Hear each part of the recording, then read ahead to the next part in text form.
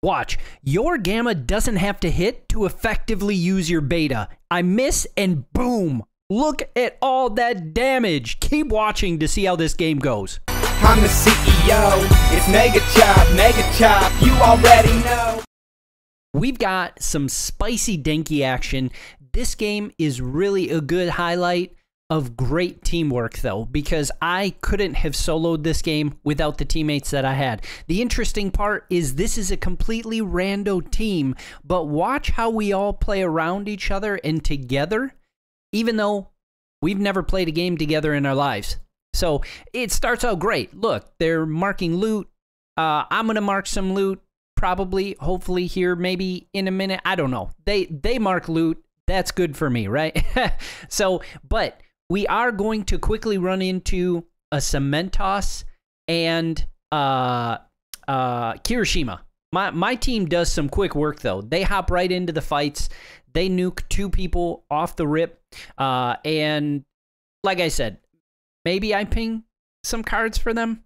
I don't remember. But I promise the looting is just about to be over because we are going to fight a very annoying cement toss and a Kirishima that is also annoying. And they really take a bit of work from our trio to take down this duo because they're both good at what they do. See? Look, pinging more cards. Well, my teammates are. Maybe okay, if I actually got cards for my teammates, I'd ping them, okay? To be fair. Okay, so here we get the stun on cement toss. I thought I was going to get the down. So I full sent it. I went into dummy mode, the 1.3 million overload, and I didn't get the down. This cement toss, I was like, this is weird. Why is he not healing? But look at this man. He's got the jukes. Here, I got my alpha off a little too late, unfortunately. If I got it off, I think he goes down right there. So now I'm just hunting around for cement toss. Like, where in the world did this boy go? And I go into this room, and then I wind up hearing, it sounds like my team is back in the scuffle. Look at that. You see the guard break? And I've got Froppy and Toga as teammates, which are amazing. Boom. There is the Kirishima. I guess I oversold. He really didn't do a whole lot. I must have been thinking of a different game. I don't know. But here I go. I stun the cement toss again. He gets knocked out of it by Froppy, I think, right there. And then I'm like, you know what? I'm a beta. Look at how the beta hits. Even his cement toss is going up on his pillar. I knew he had to be basically one shot. I leaned very heavily on the Gamma, on Denki, because I'm trying to capture and figure out, is this guy really OP if you lean on that a lot? Or do people just need to learn how to play around Denki better? So I might do a couple more videos like this, testing it out, but we'll see. This Momo actually, I thought was going to play a bit like a bot, but I didn't realize until after she was dropping her special action there. She must have been low health. Obviously, she plus ultra'd pretty quickly there.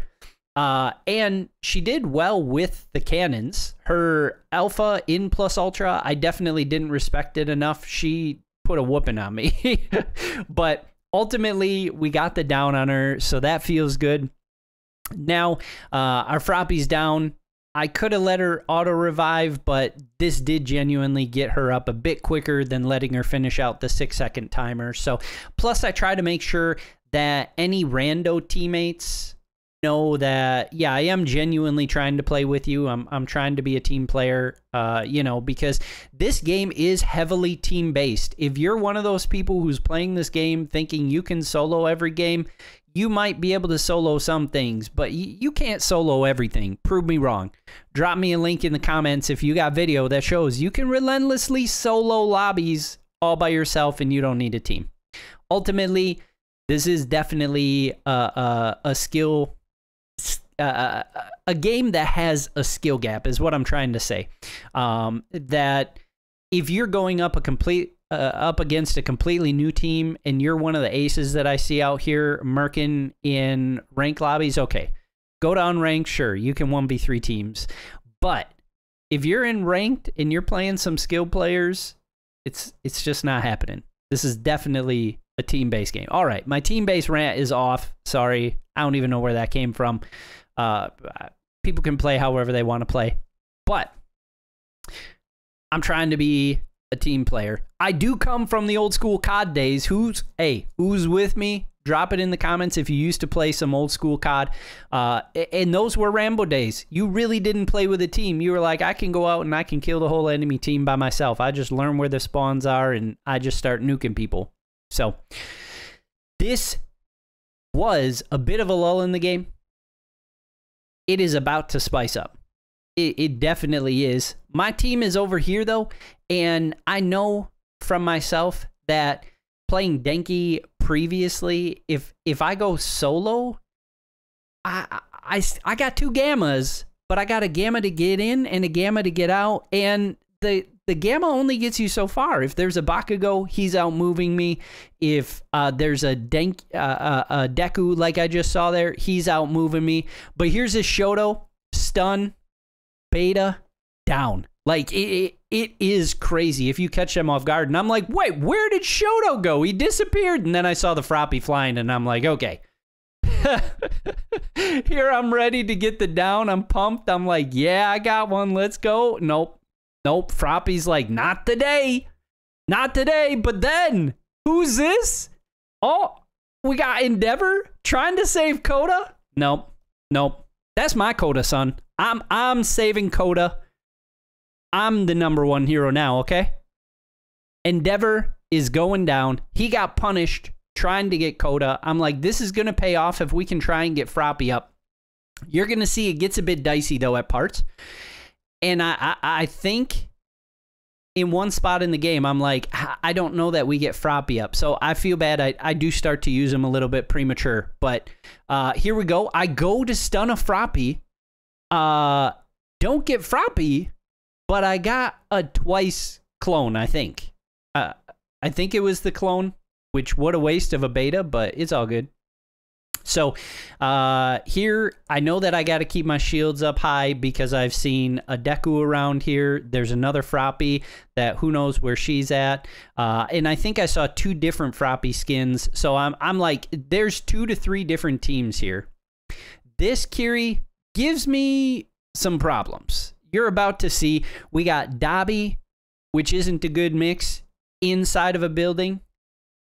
Let's pick apart the decisions that I make here.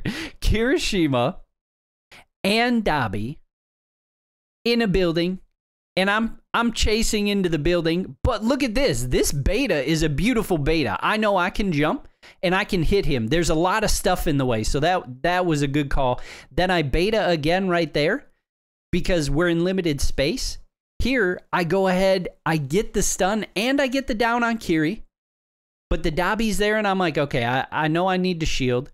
I should be quick shielding here. That's another piece. But even still, Dobby hits me, and I know, okay, Gamma away. And only do I stop here without running further because it's a Dobby.